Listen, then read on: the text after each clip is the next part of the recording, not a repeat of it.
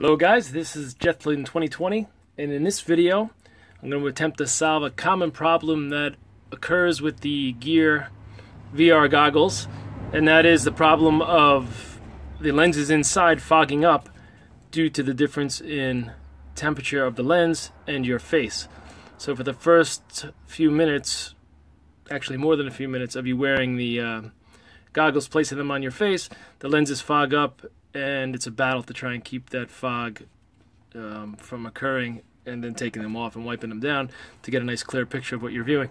So what I'm going to attempt to do, I ordered a couple of micro brushless fans. I think these are 20 millimeters by 10 millimeters, and some 9-volt batteries.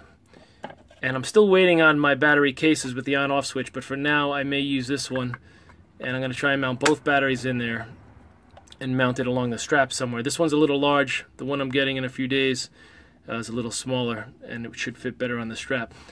And then what we're going to try and do is use some hot glue. I may have to drill some screws, some screw holes in here, not sure yet. I'm going to try with the hot glue first because that can always be removed. And we're going to mount them off to the sides like so.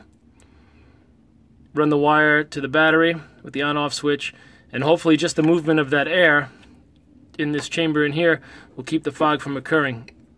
Now the only thing I'm concerned with is that this motor does need some space to grab the air, and if it's mounted flush against the wall like so, it may not be able to circulate the air properly. So I may have to come up with a way or get some standoffs that give a little space between the wall of the goggles and this fan so the air could circulate back underneath and through and out the front. And you do need, I believe, I was gonna try with one fan, but I think I'm gonna do one on each side, because when you put the goggles on, I don't know if there's enough space here for the one fan to circulate across. So we may go with two. I'll do one on each side and see how that turns out. So with with the motors that I got, and I'll leave a link down below in the description, they did come with this little clip on here. So I had to cut that off because I'm going to end up splicing the battery, the 9-volt battery connector, right to the fan wires like so, and then hiding the batteries in the case and put it on the strap like I said. So we're going to see how that comes out. I'm going to attempt to hot glue in now and run the batteries and see if it works, mounted as is with the hot glue. If not, we'll have to come up with another solution, try and get some standoffs and drill some holes. So let's give this a shot.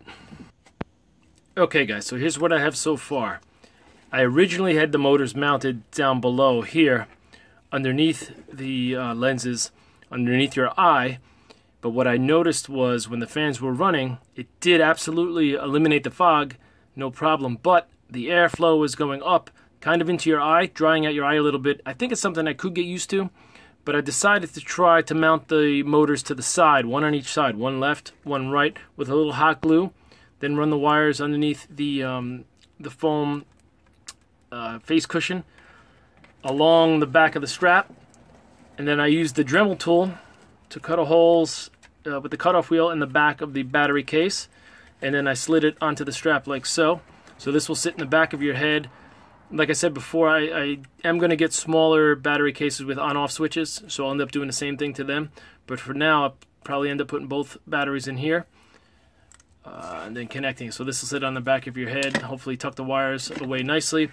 I also ended up having to solder the battery wires on to the motors because I just think these wires were a little small. I'm not an expert. Maybe you guys can are better and you can splice these together. I ended up using solder and a little tape. Doesn't look so great, but tomorrow I'm going to get some heat shrink and make this look nice and pretty.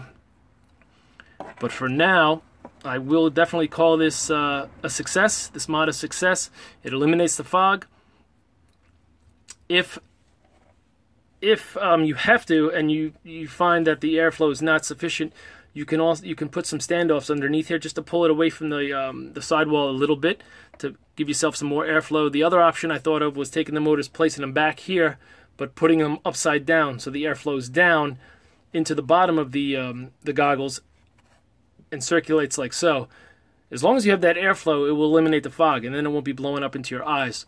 So that is another option. I'm probably going to post this video, guys. This is going to be on my Jethlin 2020 channel, but I also have a new channel called 360 Vlogger, which is dedicated to all 360 and virtual reality content. goggles. You'll see videos with my Gear 360 camera.